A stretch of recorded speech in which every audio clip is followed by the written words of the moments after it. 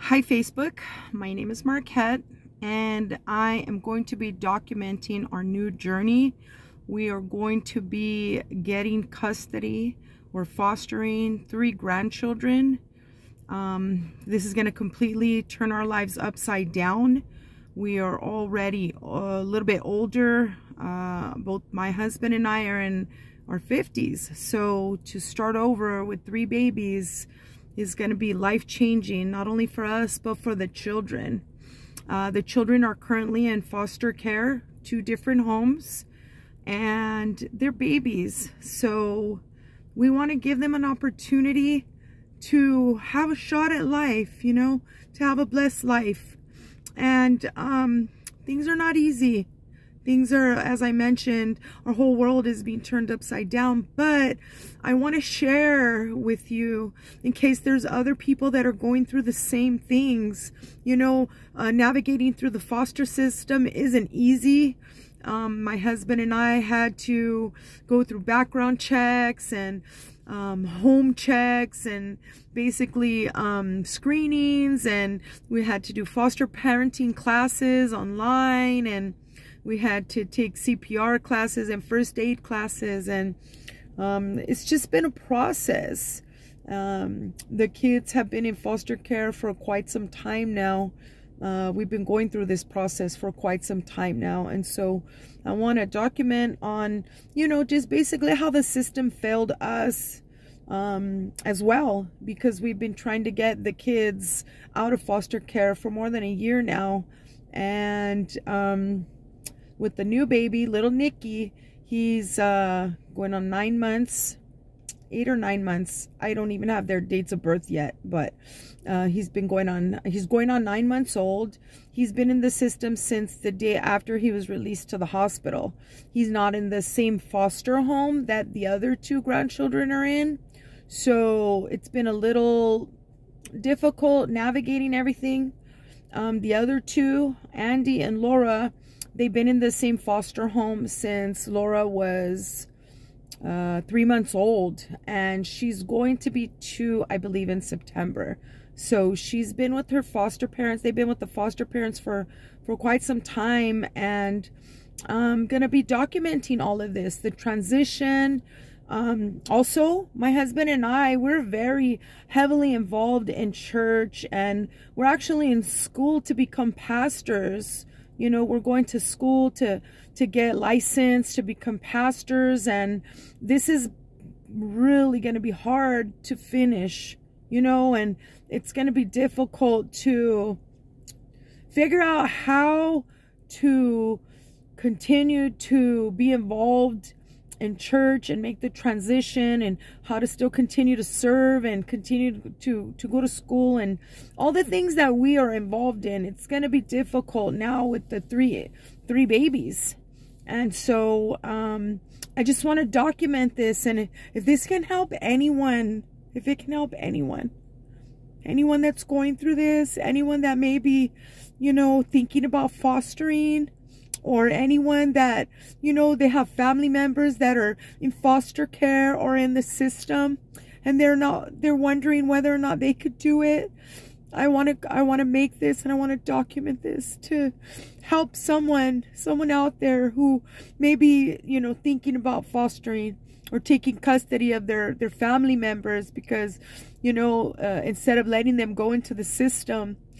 And, you know, as we go through this process, I'm hoping and praying that not only does this video or these videos, these chronicles, help someone else, but I also am praying that, you know, that God helps us through this whole process, you know, that, you know, our family will grow stronger together, and that we'll be able to grow right along with everyone else.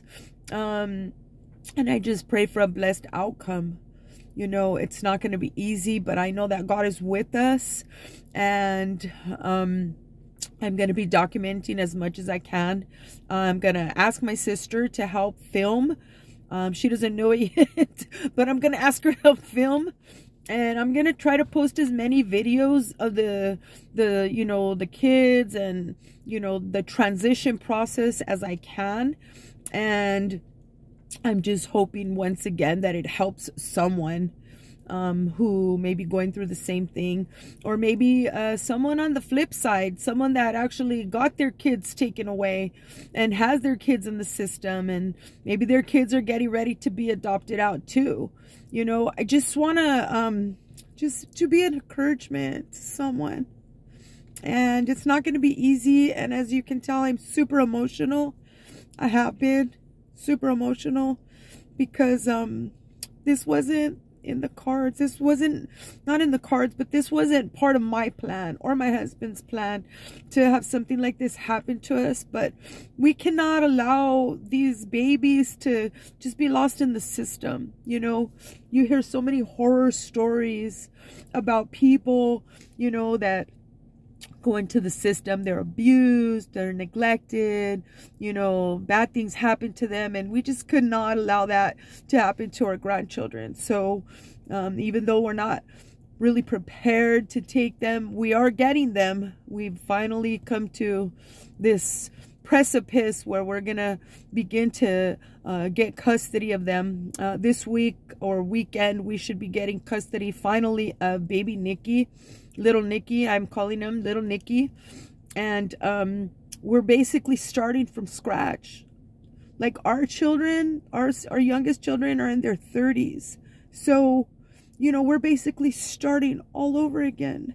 But the blessing is that now we are saved. Now we have God on our side, you know, and we have a lot of support. We have a good support system. We have a lot of people praying for us. And, you know, we don't have anything for these kids. Like, we're starting with zero. And, you know, the system that is there to pretty much help, they haven't really helped us with anything. You know, like our social work, the kid's social worker, you know, she hasn't offered to help with anything. She basically, you know, told us, well, this is what's going on. We want to start scheduling visits. And if you want to see the kids, then you need to provide car seats. If you want to, you know, have overnight visits, you need to provide beds and send me pictures of them. And man, we're not talking about just one child. We're talking about 3 babies, which means 3 car seats, 3 beds or cribs or toddler beds. We just have to have 3 of everything. You know, our whole world is getting flipped upside down, you know, with regards to work, even our vehicle. You know, I feel like our car and now is not even sufficient for our growing family, you know. So we're just basically starting from scratch with everything. And once again, my plan is to document as much of the process as I can. I'll be documenting, like, you know, the visits with the kids. I'll be documenting, you know, the visits, even the transition portion or the transition part with the foster parents. You know, the foster parents absolutely love these kids, and they love them as well because that's all they've really known. But I will be documenting as much of this whole process as possible. And I just want to ask you to just share, subscribe to my channel, and just share this video in hopes that it will help someone. And I know that in the end, that this